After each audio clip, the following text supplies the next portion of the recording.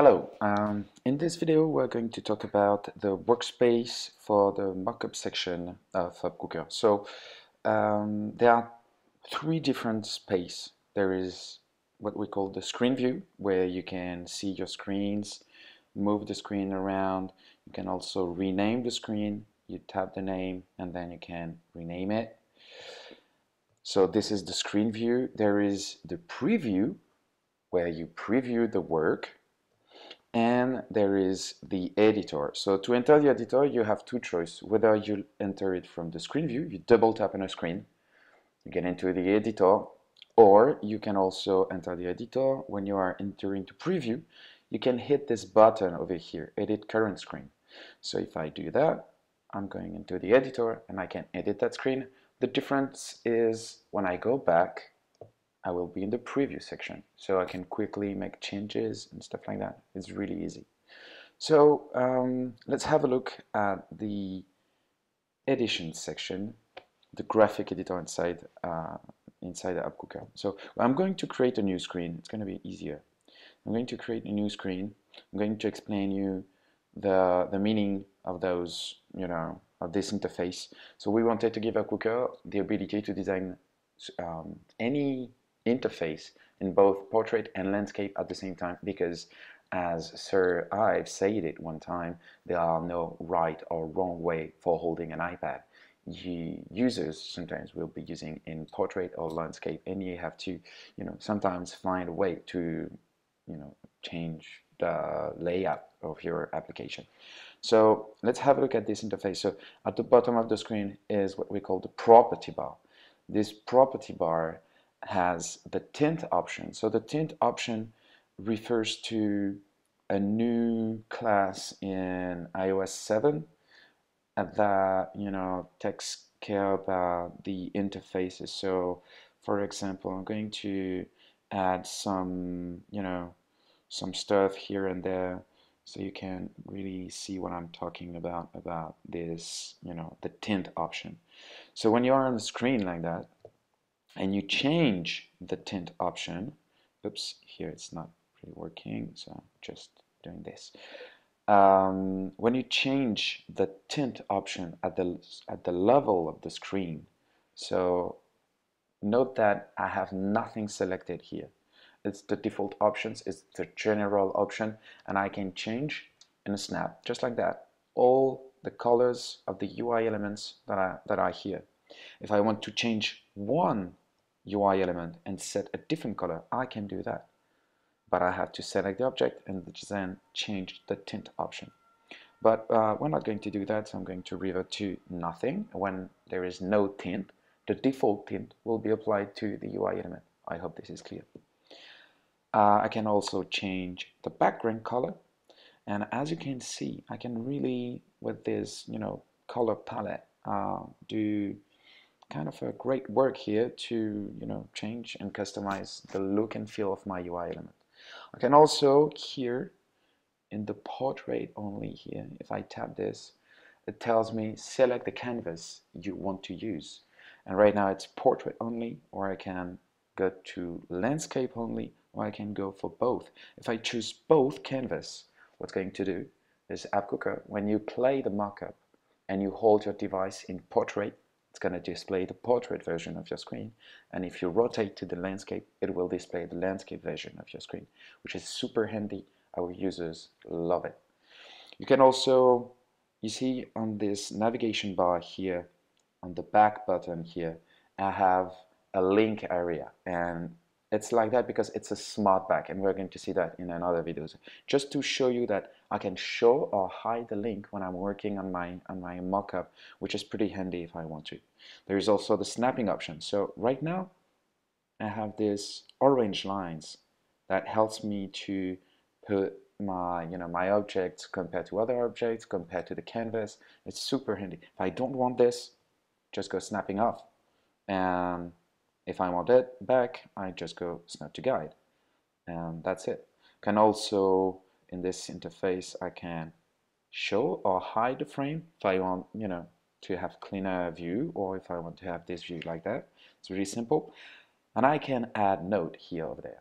So the note is something that is going to be attached to this particular screen in the app taster version of your app and in the PDF. So in the app taster, make sure if you want to share your note with your colleagues, friends, coworkers, clients, to have this set to yes. Do you want this note to be shared?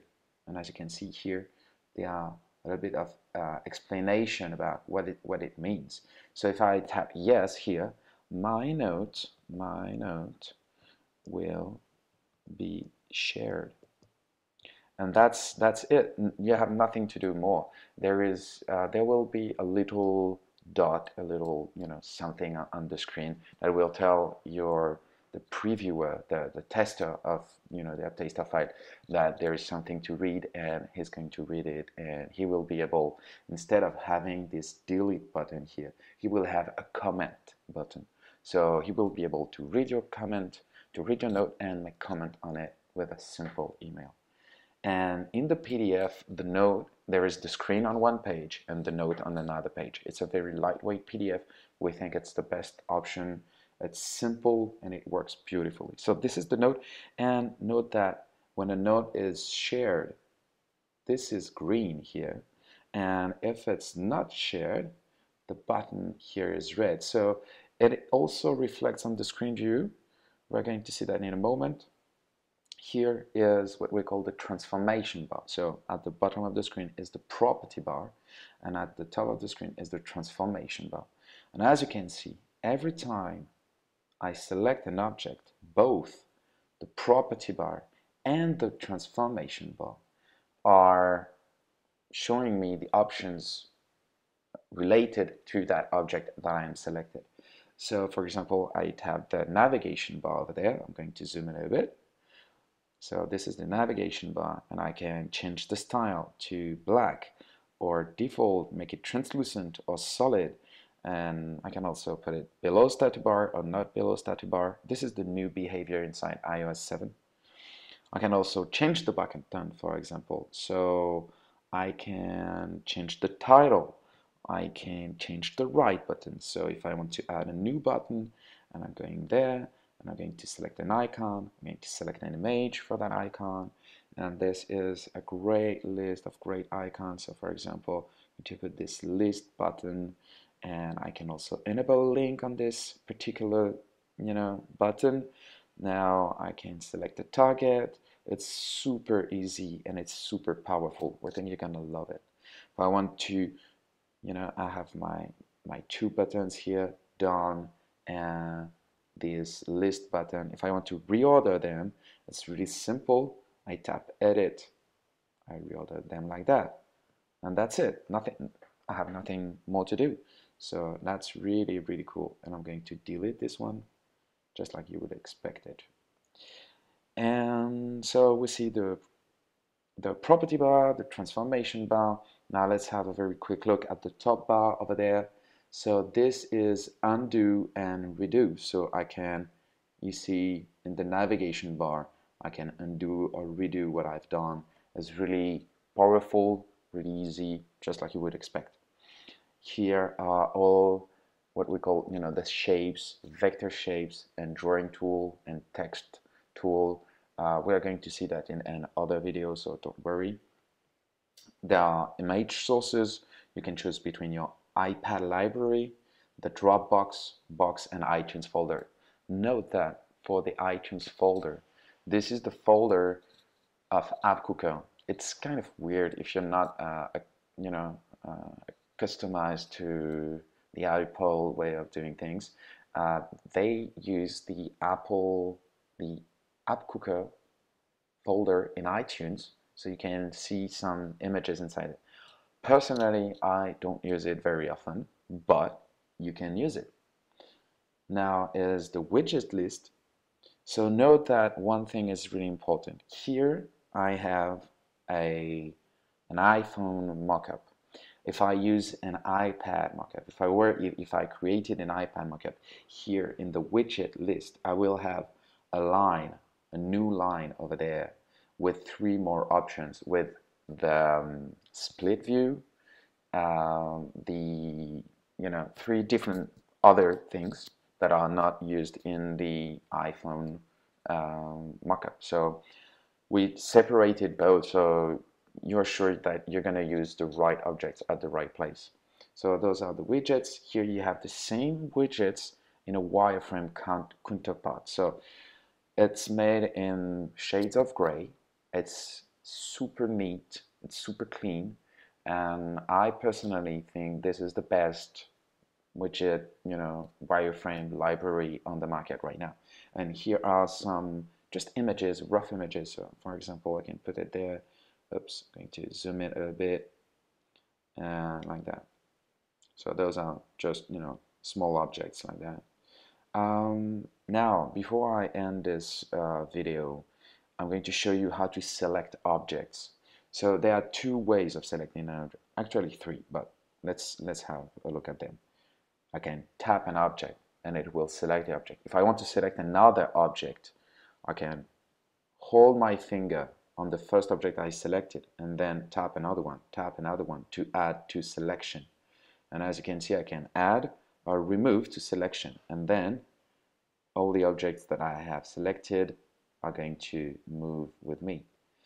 I can also hold my finger on an empty area and start dragging this pink rectangle, this big selection rectangle, and all the objects that are not locked will be selected. So how do I lock an object? Well, that's pretty simple. I use the transformation bar, and here on the upper left corner I can lock the object. As you can see now, it's red. What's going to do is when I select multiple objects at the same time, note that this is not selected. Okay, now how do I unselect it? How do I unlock it? I tap it, it's in red, I unlock it, and then it's good to go. I can move it around. I can also do something that is pretty cool. I like this function a lot. It's I select two objects. They are roughly the same size, so I can check the size here. So the segmented control is 250, and this is just a bit, yeah, a bit more. I'm going to group those two objects together. I'm going to group them, and since they share the same width attribute, I can then move them around or resize them really easily. And to finish this overview of the graphic editor, this is the link. So there are 4 types of link, and we're going to see them in another video. Thank you, and see you next time.